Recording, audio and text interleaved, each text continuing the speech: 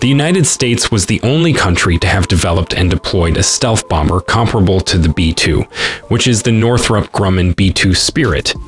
Developing a stealth bomber like the B-2 requires cutting-edge technology in areas such as aerodynamics, material science, and radar-absorbing materials. These technologies are highly complex and expensive to develop. The development and production of stealth bombers are incredibly expensive endeavors.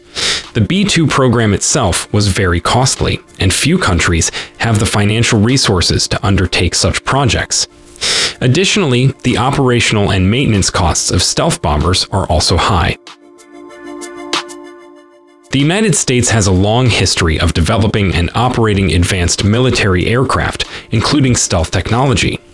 This experience gives it a significant advantage in developing and maintaining such aircraft.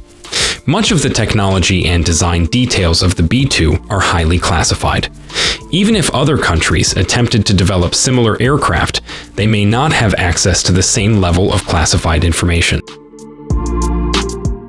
The development of a strategic bomber, like the B-2, can have significant geopolitical implications. It could lead to concerns among other nations and potentially provoke arms races. International agreements and diplomatic considerations can limit the development of such capabilities.